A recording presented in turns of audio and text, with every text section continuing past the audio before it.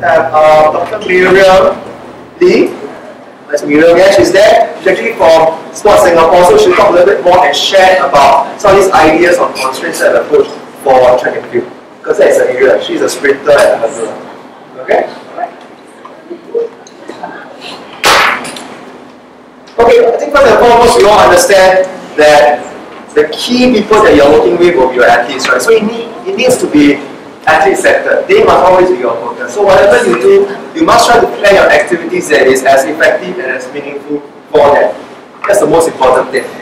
And then Sir nicely put it, right, that what we call exploratory learning means that maybe the athletes, they themselves must try, perhaps be more active in the way they learn, right? You help them to explore, find different ways of hitting a ball, throwing a ball, making a sprint, or perform some of the movements that you need to in sailing or in swimming, for example.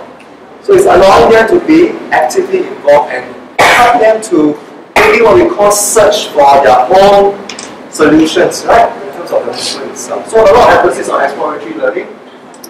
I think Vincent also mentioned a lot about what we call helping them to find their own ways of moving. Their own ways of hitting a shuttle, for example, because everybody is a bit different. You don't expect them to hit it the way that the expert player will hit it all the time, because they are different in the physical makeup. So you help them to think and find their own ways of moving. And we talk about the role of the coach or the teacher. So really, it's about what we call, you are not there to tell them exactly what to do, but you help to encourage them to do some stuff, to facilitate, means to help them, to support them to do their own journey. And that is really what we think or what we want the coach to do. Now the last thing about what we call variability in practice, it means that, hey, in your practices, right, you always want to do the practice the same way all the time. You want your athletes to perform or to make a movement in exactly the same way all the time. Use maybe the same shuttle, same racket, same ball, same rules, same playing area all the time. Maybe not, because you want to let them try different things. Now why is it they're going to let them try different things? Because by trying different things, you are also helping them to think about, hey, can I do this movement or make this movement or play this particular or execute this skill in maybe different ways? Because in a real performance setting, they may not be doing a pass in the same way all the time. Because you have defenders coming at you, the situation of the game may be different, the playing area will be different, so you always want to try different things. So in your practices, especially for sailing, it's very dynamic, right? The environment is very, very, very different, it's not the same all the time. So that variability in practice, you try different things, it actually help them to explore, find different ways of becoming more successful. Okay? So we want to have this kind of variability. So we know that these probably are some of the things that maybe as coaches, and you will know maybe that, hey, really we want to look at this in terms of helping our athletes and our kids be able to learn or pick up skills and improve, because these things are important to you as a coach. So therefore, in my area in skill acquisition, there are a lot of theories, but I will not tell you all these theories for this session. But really there's a lot of ideas and concepts to say, hey, we can actually use these concepts and ideas to help us better what we call plan or design different practices. Design and plan practices so that our kids, our children can learn skills as meaningfully and as effectively as possible. Because those things in the previous slides that I shared with you are important, right, in terms of how coaches view the way we will teach and coach our kids. So of course I will not go through too much about this, but really the way your the way your kids learn and your children learn skills, there are many times they will display different, or they will show different behaviors, right? Different actions. For example, when they learn skills, sometimes as a coach, you plan practices. They may practice for a long time, but the improvement is very little. But sometimes they just have very short practices, but you see very, very huge increase in their performance. Perhaps it's because of certain rules that you set in your activity. Because maybe it's the equipment that you use that help them to suddenly realize, hey, there's something that I can do, and you see this huge jump in performance. So it is what we call non-proportional. That means it doesn't mean that you practice 10 units of time, it means that you must improve 10 units of performance. It doesn't go that way.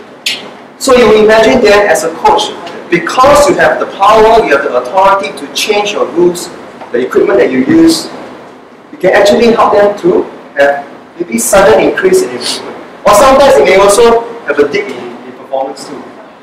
And that's normal. That's normal as well. And there are many different ways where your athletes can achieve the same outcome or do the same task. For example, you ask them to kick a ball towards a target. They can kick it in different ways, right? They can use the inside here, the shoelaces, the outstep as well, or even maybe use the toe to poke the ball towards the target. There's different ways of doing it, but if it gets the ball to a target effectively, successfully, it means that it's useful, right? It doesn't mean that there's only one way of doing it. So again, your learners do display those things. Sometimes some of your kids can achieve or be successful in your game or in your sports, but by doing some very different ways that maybe you are not familiar with, or maybe it's not accepted as really this should be the way to do it. They may not, but yet they still achieve or be able to get or be successful. That would mean that, hey, you should maybe allow maybe that kind of room, alright, there are different ways of being successful. And in terms of what we can control, we have a lot of power as coaches, right? To say, look, I can change many of the rules in my training. Rules in terms of what? I can change the size, the length of the racket, right? I can let them use the full length racket. I can use a shorter modified racket for kids who are smaller. Right? I can change maybe the playing area as well. Let's say in a football game. I can have very big area so that they have more time, that they can take the ball and they can move and more space. Or you can have very small area. And what happens there? They have less time to be on the ball. Right? So that means there's a lot more challenge and it's more difficult for them. So by changing this kind of what we call ingredients in your activity, the rules, you can see them maybe showing very different behavior. When you have a big area, they can take the ball and they maybe want to dribble a little bit more. But when it's a very small area, there's very little time for them to dribble the ball, let's say in football, they may just pass the ball a little bit more often than not. So therefore you think about it in your own sports, because you're coaches of different sports, you know your game very well, and you know perhaps maybe there are some things that you can change, okay? Some things that you can make different, and you will see many different behaviors coming about. Okay? Your kids, your children showing many different behaviors.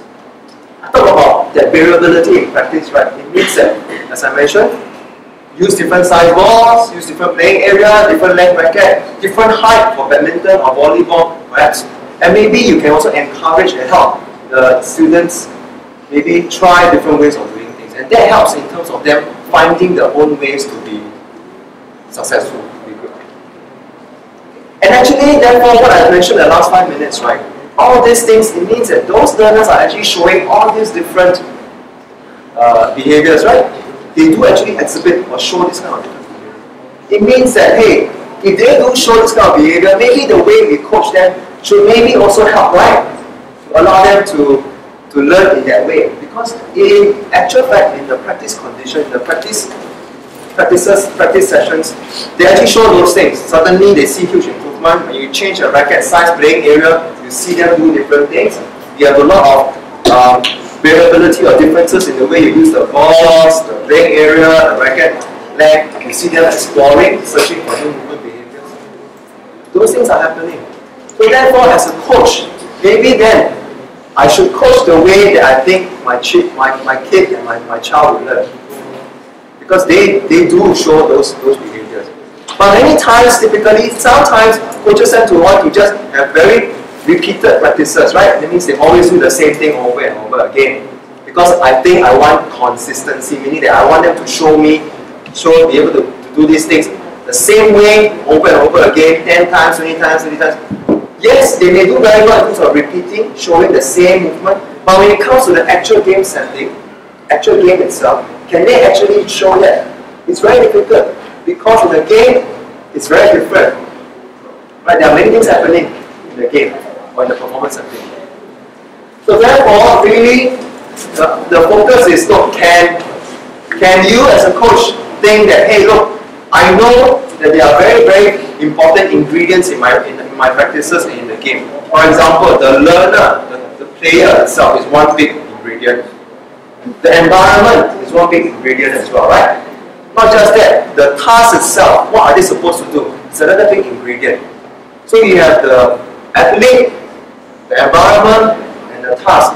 All these are three big ingredients in affecting what they would show in the game setting or in the practice setting. And these three ingredients will all work with each other so that at the end of the day you see that behavior that is shown by your athlete and your child. So therefore, as a coach, you must think about, hey, what are these things here that I can change or I need to know so that I can make some changes to maybe the task or the environment, more importantly. The learner, you need to know, okay, does this kid or child has the flexibility, has the strength, has the height, has the build to do what I want the person to do. Right? So you need to think about all this as well. So I will very quickly share some of these principles. I'm not going to go into very much detail, but importantly, some things to consider as coaches as well when you're planning your practices. I think first and foremost, you want it to be, your practice to be as real as possible, right? To how your athlete will perform that skill or play the game. So if, like what Vincent mentioned, having 10, 15 people lining up to take a shot in football, for example, instead, what is really likely to happen in a game setting? Unlikely, right? So you need to make sure that you plan your practices to be as real as it can to how they will use that skill. Okay? So that's what I mean by representativeness. Not just that, but also think about, as a coach, right, I talk about the three big ingredients, isn't it? The learner, the athlete, the environment, okay, and your task. Now, you as a coach, right, we talk about you playing the role as a facilitator, means you are supporting them, not as someone who will prescribe, means to tell them exactly what to do. So as a coach, you can really think about the things that you can control and can change. So as I mentioned, right, the equipment that you use, you can always change and make, add new stuff in there, take away stuff. The rules that you have, you can have more points if a person play a stroke in badminton to an area. To encourage, to help them say, hey, let's play this stroke a little bit more. Let's say the drop shot, for example. If they play the drop shot, the area nearer to the net, give them 3 points. So by changing all these rules, right, you help to encourage different behaviors. We also need to think about many times if your kids and the children that you deal with or you work with, if they find it very difficult to perform the movement, let's say some of them may have difficulty just serving in the movement. So what can you do to simplify it, to make it easier for them?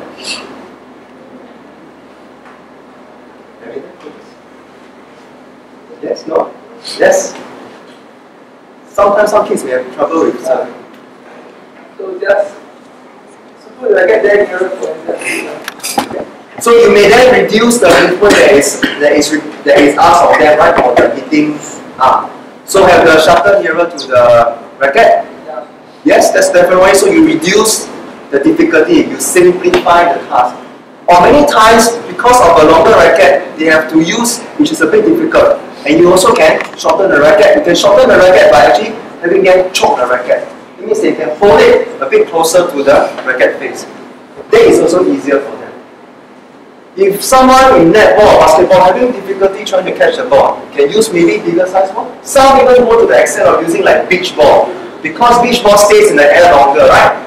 Because it floats in the air a little bit longer. So the child who may have difficulty trying to get to the space to pick up the ball and pick up the pass can now have more time because the ball stays in the air longer. Let's say in beach ball. So these are examples of the, hey, look, there are so many ways for me to think about reducing the difficulty of the task, making it easy so that your kids find success. They can achieve some form of success. So you need to think about this. There are many ways to reduce the task difficulty. So you know your sport better, so you can think about that as well.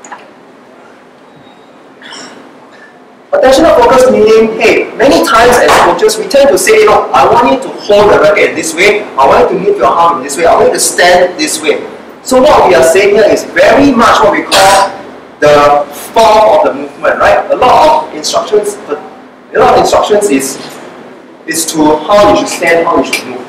But some of the instructions that you give, right, can actually be, hey, a bit more outcome focused, meaning, for example, I want the shuttle to fly in the air in a certain way, in a rainbow, like a rainbow. Maybe I want the ball to be on the ground. Okay? Maybe I want it to be at the target. So a lot of the time is actually very outcome focused. So you try to lower or reduce the attention that is paid on the form as well. Because sometimes when the children and the kids think a lot about the form, they miss out what is important, and that is really hitting the ball or the shuttle over the net, for example. And they will think about how they swing, but all the attention is on the arm, on the leg. And missing what is important is, hey, as long as I get the shuttle over the net, as I get the shuttle into an area where my opponent cannot get the shuttle or the ball, hey, I'm in the point too, right? And I can do it in slightly different ways too. So you need to think about that too. So some of the instructions can be more towards an outcome focus, outcome, and a stronger emphasis on outcome. Okay, so variability, as mentioned already, I think it's a change your rules, change your equipment. So I think you add a bit of that variability in there to help them, maybe look for their own solutions. Yeah, sure. So, in regards to, I understand the lower down the level, accommodate them. So, but until which level, because we do not also want them to develop bad habits, which can lead to injuries or etc. So, until which level do we want to rectify this? So, again, I'm not saying that this is the only way to do it. Okay, so the question is very real. You say, at what level then do I say, no, I must tell them a bit more about the movement form, right? So that it's safe for them. So the idea is, yes, we want to reduce the difficulty, but we also want to reduce the difficulty of the task so that it is so different from how they would use the skill in an actual game setting, for example. Okay? So again, you say you want to reduce the difficulty, you want to throw the racket, but after a while you also want to slowly move the hands back to where you will hold the racket as well. Okay, at what level, again, it is perhaps a time where if you think that there is safety is being compromised, I mean safety is an issue, then there is a time where you say maybe not this kind of exploration. I will be a little bit more specific and clearer about what you can or cannot do if safety is especially a concern. And especially not just safety, but if you know as a coach, if you know that if the person hits a ball or make certain movements and over a long period of time, you think that this will potentially lead to injury. There's not a one-time injury, but injury that you would pick up because of over a period of time. Then that's where you can come in and also make some changes as well. So especially when safety injury is a concern, you can come in and be a little bit more firm about, hey, maybe your arm should be moving this way, your leg should be moving because it could be dangerous for you. So that is what you can do too. And your point about the bad habits could be, sometimes maybe you may think that there's a bad habit, but maybe for that person, if it's not dangerous, they won't sustain injury, that bad habit could be something that the person is very good for him or her. He or she, because of the person's physical makeup, is actually suitable for the person. So that's where that coaching is not all about the science as well, it's also about the art, where you need to be able to pick up and see, is this going to be dangerous? If this person do it for a long period of time, is it going to lead to injury or not? Okay, so these are things that you need to be clear as well. And you know your game and your sports way better. That's where you need to pick it up. So I'll just very quickly go through. We talk about constraint-set approach. Again, I share with you the constraints. Just like I mentioned about the 3 big ingredients, right? In terms of your practices and your performance of your learner, okay, your environment, and your task. Those actually are the key constraints that you can be a bit more, to think about it a lot more, especially when you plan your training and your practices. Because these different ingredients and these different constraints, right, can all work with each other, and you see your athletes showing very different or specific behaviors. Okay? Let's have a quick look at this.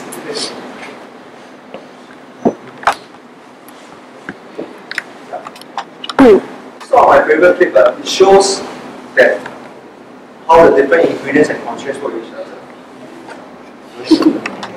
You see a golfer, right?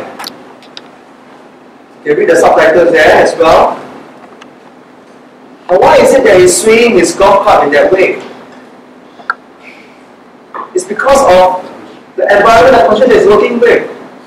It is because of the lack of space in where he has been practicing his golf swing, right? And therefore you see this very funny golf swing behavior. And it's very true because those constraints, the environment, the learner, and the task, they all work with each other. And that's why for this Japanese golfer, you see that as something that is okay for him. But maybe in the long run, he may have certain injuries to his joints. But it worked for him on the golf course for him because of the kind of practice environment, the practice sessions that he has at home. And that's why as coaches, right, you think about it, you have so much power in terms of how you plan your practices. And the way you plan your practices, the way you set up the rules, the equipment that they use, you can also help your learners and your players and athletes pick up very different, interesting movements at the end of the day. And because of all the ingredients of your constraint of your learner, your environment, and your task working with each other. And that's why you see that very strange but effective swing for him. Okay. So think about, as a coach, you really have so much control and power in what you can do to help your athletes pick up many different types of skills. So as I mentioned to you, right, I mean, these are quite technical terms and I won't go in there, we'll go through that review, but you can see those clearly: the performer, which is your athlete, your task, your environment. Those are the three big ingredients or what we call three big constraints that you need to think about. Because the way they work with each other, you see some final movement coming out. Now I'll go through some of these big ingredients, right? What do they consist of? Performer, obviously, for example, the performer you need to think about, right? What kind of size do they have? What's the physical characteristics that they have? Are they big? Are they strong? Are they flexible? Okay? So you need to consider that. Not just that, but how about the mental aspects of it, right? Are they mentally strong? Do they need more of like spoon feeding, you giving them instructions, or how do they learn? What are their character? What is their personality? What as a person? How do they behave in your training sessions? So all those things, right? As a coach, I think it's important for you to take note as well. The environment is something that we deal with a lot, right? Especially for all our games. The surface here, this is a wonderful surface. If you play a ball in football, the ball will roll very nicely. But on an uneven ground, the ball will roll very differently. So that in itself, when you have your practice session where the surface is very, very different, and let's say there's a lot of holes, it's not flat like that, the way you teach and the way you plan your practice will also be very challenging, will also be very different in terms of what you want the kid to be able to do. Even the best of players will also find it very difficult if the ground is uneven. Right? So think about the place and environment as well that you are practicing or that you are planning your practices. Obviously for sailing, right, environment is a very, very big ingredient, a big factor there. Okay, so you need to account for that too as well. So the environmental factors are something that, the environmental constraints is something that you need to think about. Even when you have audience there watching your athletes train, that can have an impact too, right? It means they have some effect as well. They always practice and play with nobody around watching them, but when it comes to the actual competition, you have your whole school watching them. It has a very big impact on them because they are not used to it. So how can you help them in their practices? Maybe to have some of their friends watch them even in practice when they want to prepare for a game, for example. So those are things that you need to think about. Now, class constraints is the one where I say coaches have a lot of control. Like the rules, as I mentioned, what do you want them to do, which is the goals. The equipment that they use, we have a lot of control over that. Swimming can have a lot of, you can use a lot of the equipment as well. Boards, flippers, lots of things that you can do. And when you change some of these things, it all has different impact, or it will help you will change the way your learners learn because of these things that you can do. But the idea is this, as a coach, therefore, the idea coming also that's shared by Vincent is that, hey, I really want our kids and our children to be active in the learning. It means you want them to discover for themselves perhaps what they can do or what they cannot do at that point in time. So we really want them to be more discovery and more what we call directed, meaning that as a coach, maybe you don't want to tell them exactly what to do, but you can change the rules, you can change the goals, you can use certain equipment so that you help them to maybe pick up certain skills that will be useful in the actual performance setting. I talk about movement form, right? You mentioned about what is a bad habit. Michael Johnson, right, a very famous 400-meter runner, athlete. The way he runs, right, is just very upright, right? But he's the Olympic and world champion. But that works for him. Okay? So because of his own individual, his own performance constraint, it works for him. And some of the players that you see, let's say in basketball, maybe they have very different strokes in terms of a smash or a drop shot, but that's because they have their own performance constraints that works for them. But then yet, other people may try to copy, but may not have the physical constraints to repeat what that expert can do. We talk about this as well, the way you play a high jump.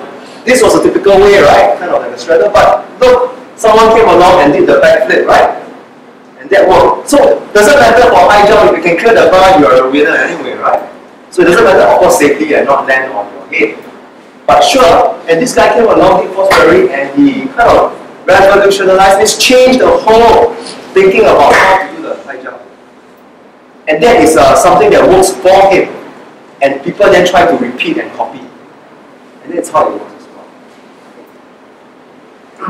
So again, there is sometimes a lot of thinking that, hey, we must try to do like how the expert do. And everybody must follow how the expert do. But every learner is also different. Right? Some of them may not have the strength to do what the expert is showing. So you must think about, for each of the individual, like what Vincent said, right? Go down to each of the athlete. What can this person do or not do? Maybe this person can do a swing or a move or something, some movement that is good for him in this way. Safely, but still effective and meaningful. Then okay, let the person do it that way perhaps. And see if there's a bad habit in terms of injury, can I correct it or not? Maybe let the person move from one stage to the next stage to the next stage progressively. Think about that. So I'll talk about this very quickly already. Just now, as I mentioned, the goals and the rules are something that the coaches can change a lot. And I'll share later on in the particular session some examples of how we can change the rules, change the task constraints as well. So the idea is this, you have a lot of power to change these rules, goals, equipment, the task constraints. And like I say, you know your game and your sports very well. So you must see, hey, I want them to hit, let's say, a drop shot in badminton. What can I do to help them make their drop shot better? Can I change the height of the net? Can I change the scoring so that if they hit the shuttle nearer to the net in your opponent's court, that just crosses the net? Because that's good, right? Because it's difficult for your opponent to defend that kind of shot. I give them 3 points if they do that, for example. So you help to encourage them, help them to find success as well. But this is just an example of a video where I show, okay, this is a bit more technical, that's football because we did some work with schools. So, for example, switching of play means you change your direction of attack. Let's say in football in this case, you attack on the right, but you want to help your kids learn, hey, when it is very crowded here, right, means I must switch my attack from right to go to left. So that's switch play. Okay? So this is what we call a very coach-teacher centered, where the coach will tell them exactly what to do, and there will be a lot of repeated practices and drills. Okay, so watch this clip for a while. You can see, right, okay, you stand on one side, the other person stand on one side, you play the ball left and right, okay, and I want you to repeat 10 times. But I tell you exactly how to do it. Okay, there's no defenders there, there's no game situations there, right? But this is maybe some of the ways that we do ask our learners and our players to play, to learn. But maybe this is a little bit more athlete-centered. If you notice, on the left side, they get the ball all the way through, they play the ball to the other side, there's opponents, they kick the ball, they stop for a while. Now, if you notice this setting here, in the game here, do you see that there are also 2 pawns here, and then 2 more pawns up above? So in this playing area, right, it's a 3v or 4v4 game. 1 pawn here, 1 pawn here, another pawn here, another pawn here. This team attack here, this team attack there. This team that's attacking, the team that's attacking always have an option. That means they can choose to score either this goal or this goal. By having these 2 small goals at the corner of the playing area, right, you already let kind of the kids will know, hey, if I go to score here and it's very, very crowded, many people here, I cannot make the ball move there and score, what do I do? Because there's another goal on the other corner, I can move the ball from right to left. Just by having 2 small goals at each corner, you already have to encourage the kids to think that, hey, I can actually move the ball around. Of course, technically, as coaches, you know there's a switch play. But the kids may not understand that that is a switch play in terms of the term. But they know because you set the rules and the playing area in that way, they know that, hey, if there's a ball on one side, I make the ball move to the other side. And that becomes something that they realize can work for them. So you change the rules like that and you see that kind of behavior coming out. And you can see clearly that there are opponents in there, 2 small goals in there, very, very what we call representative, meaning that it is happening in a real game situation. So these are examples there. Now I'll hand my time over to Miriam and she will share a little bit more about how she has been using some of these ideas for track and field sprints. Okay, actually I was supposed to do this outside, but I'm going to do it here because I need to run off after this. So I'm going to get those who are sitting in the center and just help me to stand up and I need to move the chair to the side. And I'm going to do my practical session inside here.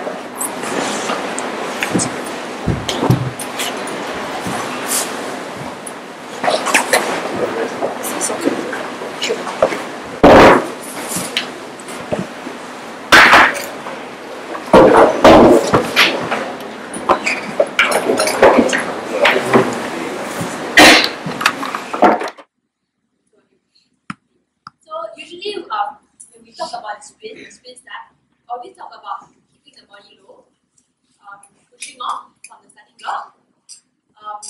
Anything else? Yeah, so a lot of that forward movement, right, rather than going up. Yeah. So what I'm going to get you all to do now is just, if you don't mind, just everyone stand up.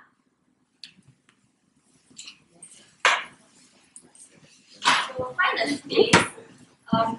Your feet about shoulder width apart, and then just lean forward and then push off. Okay, so maybe you want to just not everybody at the same time. Maybe let's go this side first. You just try it. So think about your center of gravity moving forward, and then let your one leg catch yourself. Okay. Yeah. And then what we want to do next is to exaggerate this feeling of swallowing.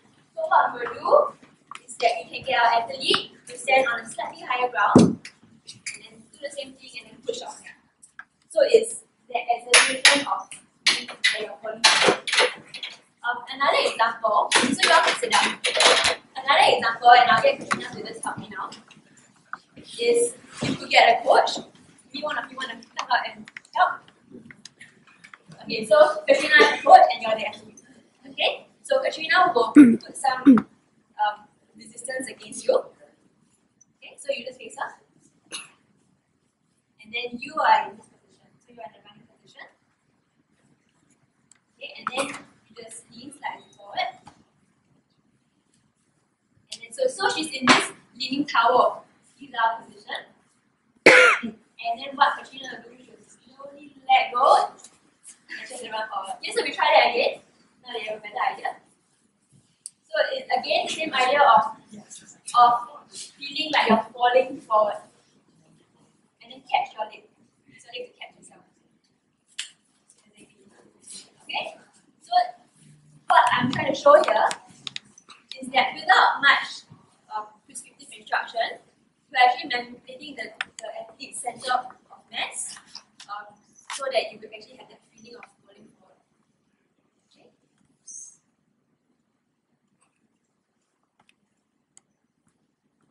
So again, the stats.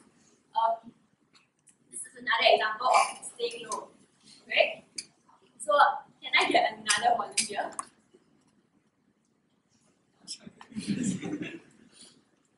you want to volunteer again? It will be better if it's someone who is checked few days now. So you start over there. So the 2 poles is your starting marking, and you're running towards the finishing line towards it. Alright, so what you will do in your top chart, okay, I will do without the first. Okay, so I will just give you the command on your mark, set. Not all out. So on your mark, set, go. So now we want, as a coach, we want to, let's say, emphasize that staying low in the first few meters. Right? So what you could do is to use the terra band for safety reasons. Okay. So she's going to do the same thing. And she's going to have to try not to hit the head. Okay. Try not to hit. So try and stay low under the terra band.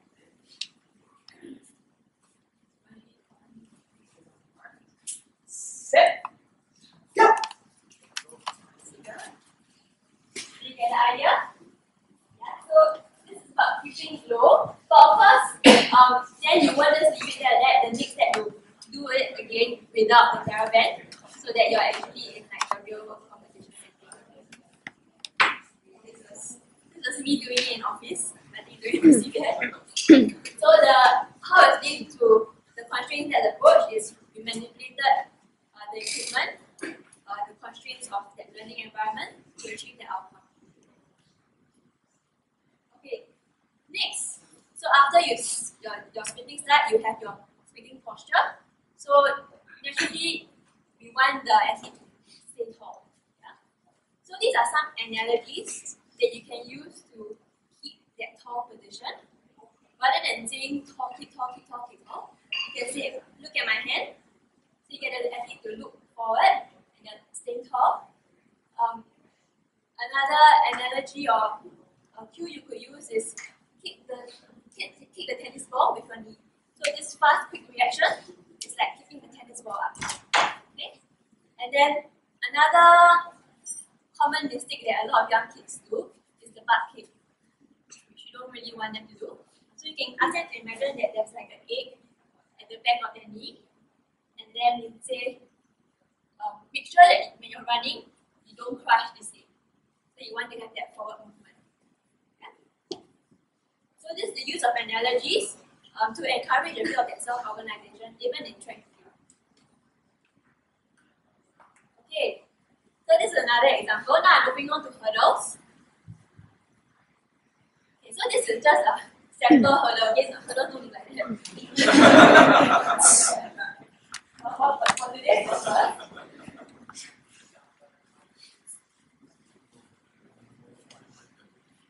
okay, so I want you all to help me here. So usually in the high hurdles, for the guys it's about one of the things that we always want the athlete to do is to stay low to the hurdle. To stay as close to the hurdle, to stay for the guys to even stay low. So in order to encourage them to do that, what is something that you will do? Banana top? Will you try that?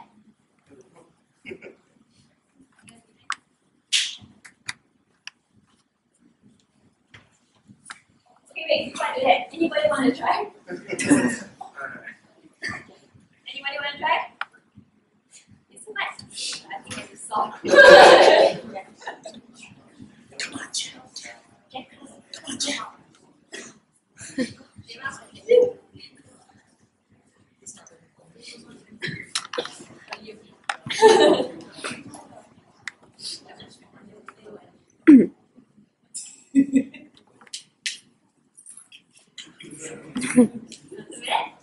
Okay, so what you do next, if you want to stay low, keep that low position, is to put the bar across. First, use something soft like that.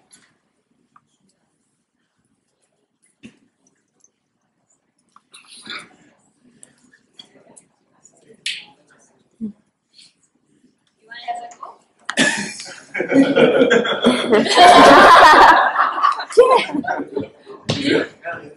Disappoint me. I'll try again to embarrass myself in front of everybody. Okay, so I will go through it and just watch this.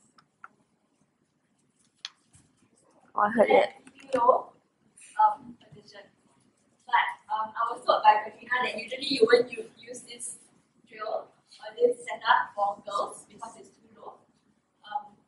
As in the girls' hurdles is low, considered low, but this is quite useful for the guys' hurdles. Am I right?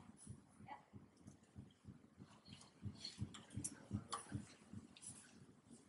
So this is it. Again, a manipulation of equipment to encourage that movement and movement form. She has a question. She's asking about hurdle height. So areas of hurdle height. So for women hurdles, women hurdles, probably only about here. So for the average height, she doesn't need to do all that. She doesn't need her zero mass to on here. For guys, they actually, I think it's 91 centimeters. And the tallest one is 107. 107 centimeters. Yeah. So it's pretty high. So the guys gotta have that in forward.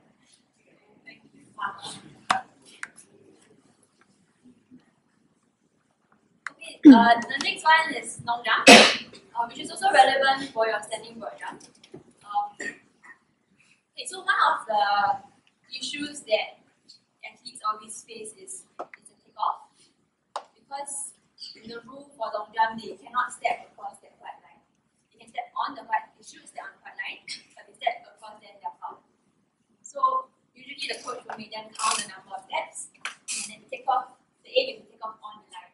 But because of their aim, there's a tendency to want to look down, which is not very helpful for your jump. So one suggestion is to firstly get the athlete to count the steps and just take off no matter whether they're stepping on the line or not. And then the next is to get the coach to stand in the front. So this is an external focus cue. You say, okay, when you step, just look at me. I'm standing there. Jump towards the coach. And then later on, the next cue will be to ask the athlete to focus on something in the distance. So rather than to prevent the athlete from looking down, it's looking forward. And that external cue, in fact, helps to propel the athlete further. Should help to propel the athlete further. Okay. So this example of external instruction. And okay, so another example for long jump is the last example. So in the long jump, besides the takeoff phase, there's the flight phase. And one of the things that athletes are encouraged to do is this sweeping motion, right? Again, right? So this sweeping motion, but quite often the athletes have a fear of landing. Because you can see it may look quite painful landing in the sand. So what you will do is instead of landing in the sand, you will change the equipment, the environment a bit to encourage that movement. And the equipment you use is jumping onto a net like this. So this one of the things athletes doing here. That's what she does to practice the action of sweeping.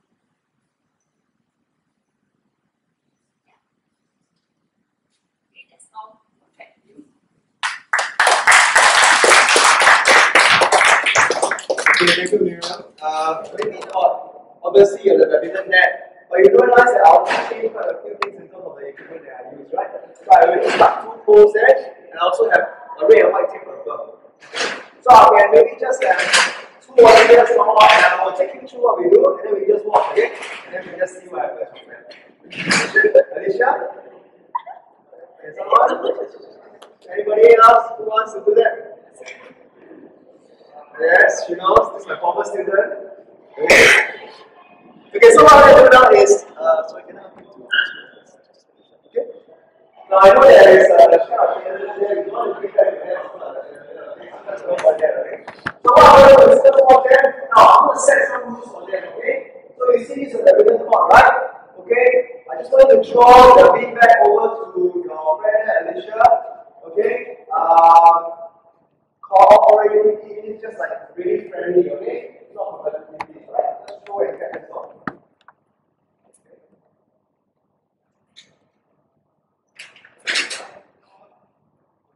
So, now, if you think as a badminton coach or if you play a game as well, there's a lot of movement, right? So we do what we call the movement here. So what kind of moves can we change to, instead of them doing this way, to doing this way? Higher, okay? So that's the way I want it as well. You can say that, hey, when you throw the feedback over to your friend, it needs to be above the red and white tape. Okay? Let's see what they do.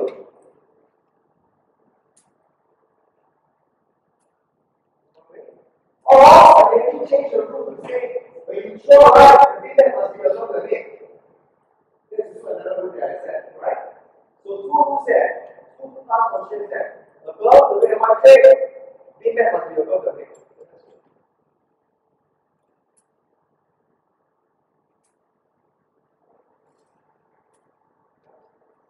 Okay, so for now again, typically in the winter, right, we use two hands or we use one hand.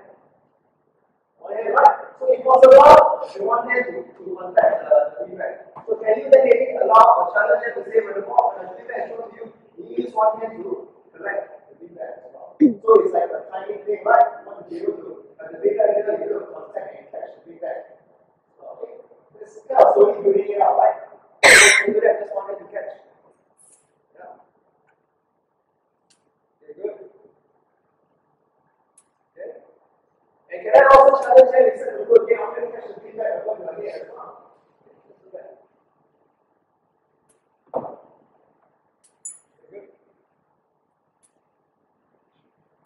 So this is okay, and I'm moving it very quickly as well. So I'm going to change the rules a little bit now, okay? You will notice the play area, right? It's a big pot, isn't it? It's a big area to cover. So all I do is, imagine that the pot is now divided into half. So you notice that this half is one half here. So can you come to this side here?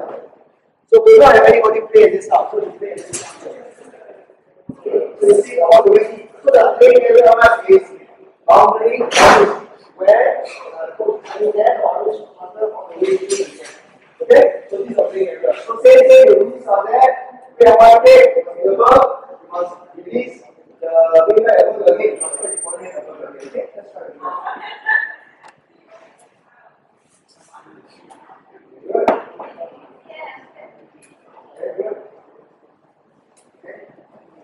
Okay, so right now I say, okay, I can be a little more competitive now. I always try to win a point, okay? And if you can get that thing, overhead is good, but if you get that thing underhead, it's too much, okay? Now, competitivity means that in order to score, you must try to throw the feedback so that your opponent cannot catch it. And the play area is still just this area, but must be the first area, okay? Okay.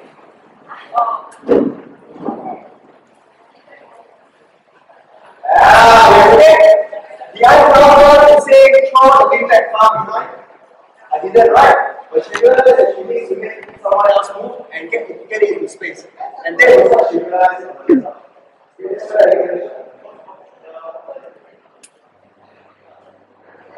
So she was like, no, you don't play it done. You good? Yes, good. Yes. Yeah. And stop. Do you realize what she's doing? She tries to throw the feedback far behind, or sometimes near, isn't it? So she's trying what we call C. I didn't say too much. I changed the play area from very much to very narrow. Right? And what is happening? She's attempting to play the long shot or the short shot. The long and the short play. That's what we're trying to do. Just because of the way we set up the play area and the rules that we set up. Okay. Now, I can obviously do more very quickly. You want to actually do it better. Okay, let's go. So what I've done is, I still try but I think feedback obviously, I can move it quickly, but I understand that all the short play away. I just choose the playing area, keep the leg, okay, remember the way, and then see what happens from there.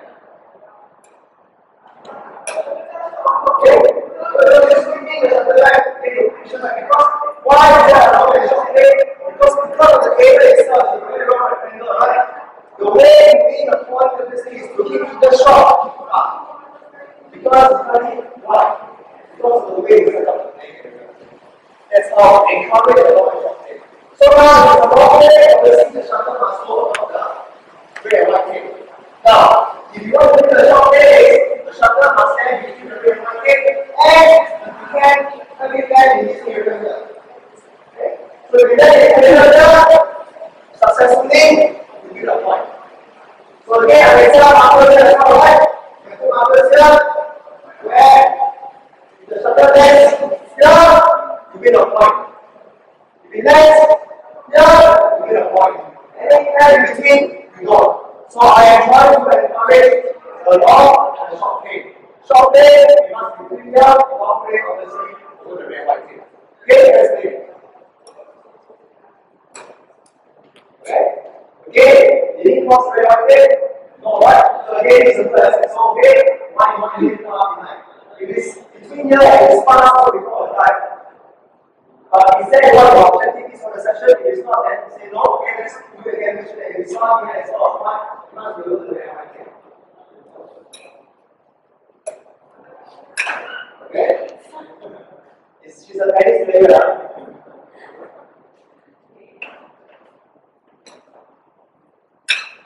Okay? Try. It's okay, go. It's a tennis shot again. Okay? But you see that just the last day, what you're going to do? So she's going to lean over behind, get to the scoring zone because that will give her a point. So I know the result of that way, aim far behind what? By changing the scoring right, I'm encouraging them to do different things already. Okay? Let's try a few of the shots here. I'll look for the top shot, right? Alright, so right, between the red and white tape, it's here the front, that's what we're going to do for the shot tape. We're going to do that top shot here. So by changing the rules, changing the scoring, it's going to encourage different behaviors. So right now, I'm going to change the rules a little bit. Right now, all the shots, you must go between the red and white tape and the net. Okay?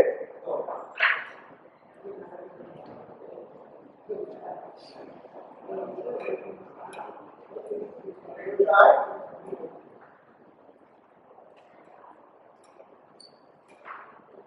Okay, try. So now I'm changing the rules again. In order for the score, I must between the red and white tape, and all the shots must land from this point onwards again.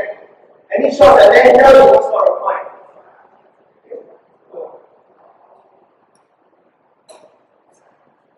Good try. And notice was almost between the red and white tape and the net here. That was actually an example of the drive. And that's all we want to do. Right? The drive means you want it to be near the net, far in the middle, to challenge your opponent as well. Try. A little bit more.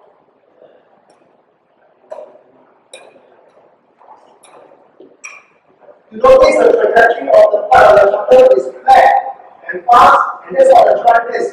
So by changing the rules again, one same thing and one here, or the scoring zone under the back, you are encouraging the drive here. Again, I don't know what to do is making sure that the part of the shuttle is flat and fast. I never thought that the shuttle should fly flat and fast, right? They were trying to do it on their own. Okay? So this is something that by changing the ingredients and the constraints, you see those behaviors. I want to change the dimension of the plate area again. Okay? Before the shorten the line here, so you will come in. Now the plate area is this long rectangle here, all the way where I'm coming. This is the plate area. That's all. Do you know this? The same thing now, we're going to play friendly to each other. But the rule is the shutter must be between the red and white tape and the net. Okay? Friendly.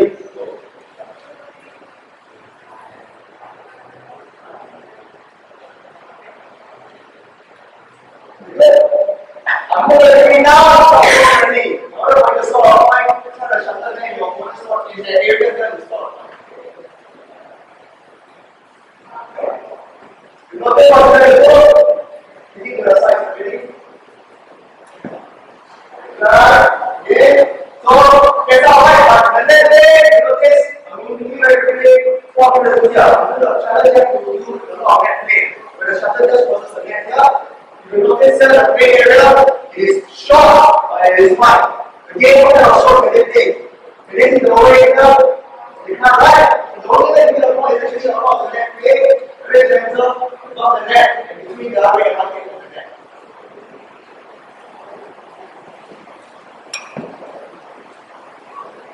You notice that this is trying to move around because there is that wind that can feel it. Yes! So what is the same thing, right? Is that good? Good. And you realize what goes on, you know that if I keep the shuttle too high, what's the getting to the back? How do you notice? You just try to get the shuttle above. All that you can do is increase the difficulty by shifting away and working down. So that you narrow the playing area or the zone where the shuttle can fly over. Because in this case of A1, net play, you just want the shuttle to skim over the net. That's all. So you reduce the window to challenge and play in the net. Okay?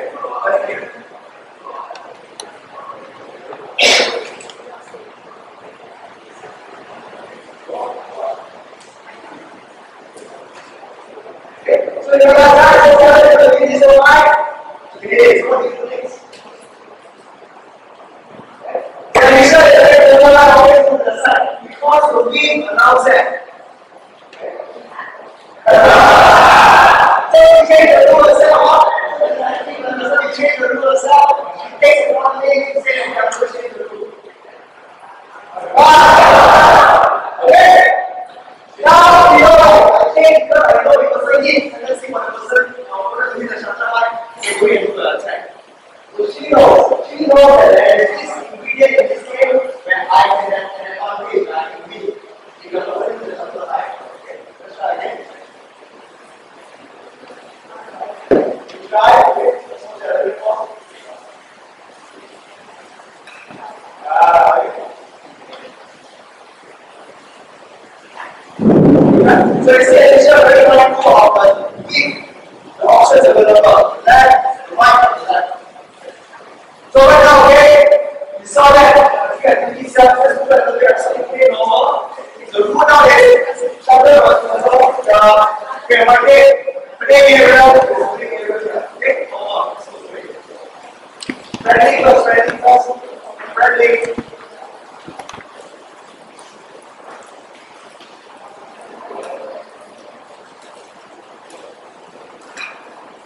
So I'm going to change the rules now. Okay. This time now, you play the shuttle always go to the one the shuttle must stand speed of the and then it must be from this point onwards. Okay? Right. Good. So when I go to the small point right, and when I go also to the small point, you must be the very market. You should then define those first set of numbers.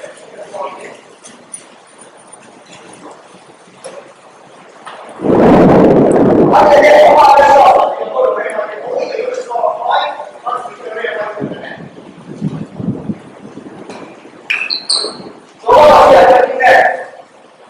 So the guy is attacking now with me, and if your opponent's not there, so we are actually encouraging the special. You know what I said? An attack shot. Otherwise, for you to attack, you have to smash. Again, the smash is an attack shot, right? Now, I didn't say it was your back smash or the point smash, it's not an attack shot. So there are different ways of getting the point by a smash into your back.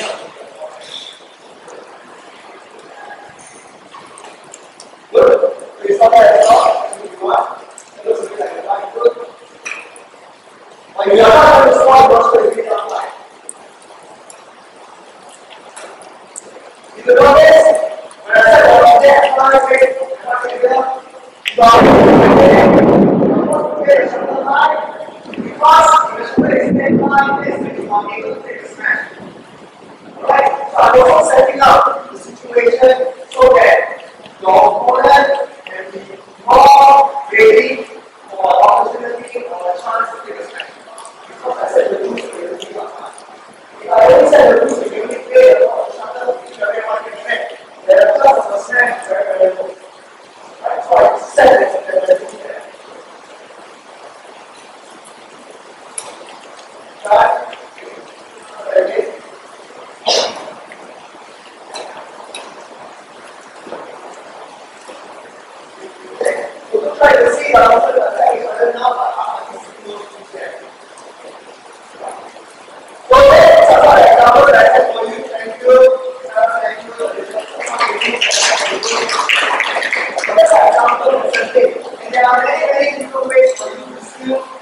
of those constraints to do what you can get space and you can think of what you want your athletes to do, what you want to achieve from the session.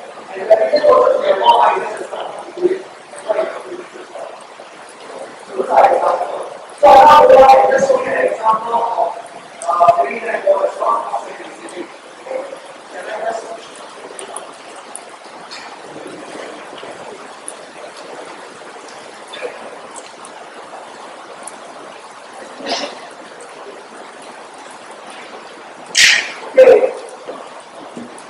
So tonight there four volunteers. Anyone four volunteers?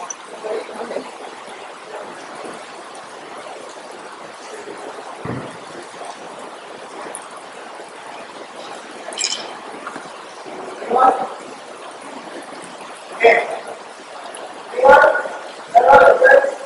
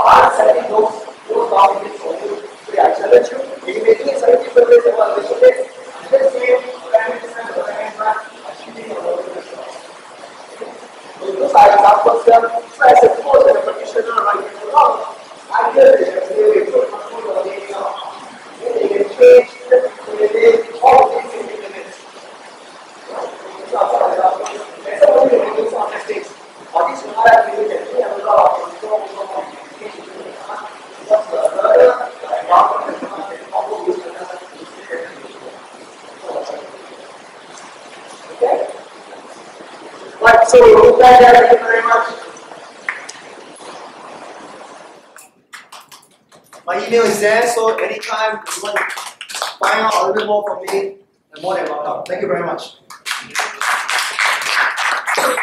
Okay, and we will